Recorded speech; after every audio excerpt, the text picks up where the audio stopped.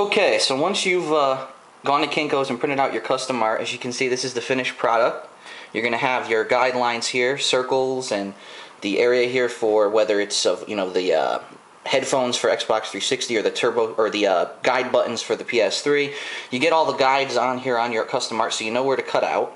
And you're going to need some tools in order to do that. So the first tool you're going to want to get, it's called a cutting mat. I believe you can get it at pretty much any office store, arts and crafts store. Basically, you can cut on this with a razor, and it does not cut this surface. It's a very unique surface. What you're going to cut with is this right here. It's called an X-Acto knife. As you see, it is basically just a knife with many different razor blade attachments that you can use to actually cut out the holes in the template. And what you're going to need, obviously, let me lift this up so you can kind of see it, is a clear plexiglass top.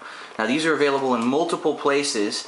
Online you can get them for the Hori sticks. You can get it for the tournament edition stick, which you see right there. There's a tournament edition stick where we have a clear top that we're going to install. You can pretty much get it for any stick, and they're usually custom made. I actually got it from this website here. It's called Arts Hobbies, and I'm not sure if you can see that web address. Probably not, because the camera is getting blurry, but it's www.tech.innovations.com/arthobbies.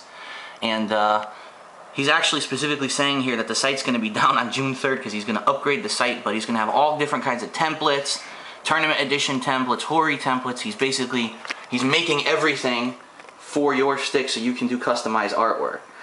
So what we're going to do is we're actually going to get started. We're going to probably cut out all of the holes right off of the artwork, and then we're going to show you how to actually install that artwork on the stick. This is an ideal time if you do want to upgrade your joystick or your buttons on your joystick. This is the time to do it because you actually have to manually take out the buttons, disconnect them, and do all that. But you're going to see what I mean when we get to that. So.